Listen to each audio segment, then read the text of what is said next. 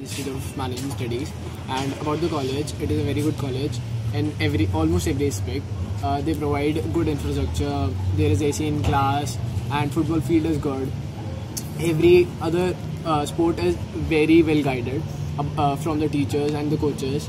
And about the placements are good, but they are not on the point. Like there are few companies, and the job profile is not up to the mark for BBA students or for BCom honors students. And about the teachers are very good. Like they guide us in every aspect. We have many events around the year, and we get a total exposure of how to manage, how to practically manage. So in all, it is a very good college.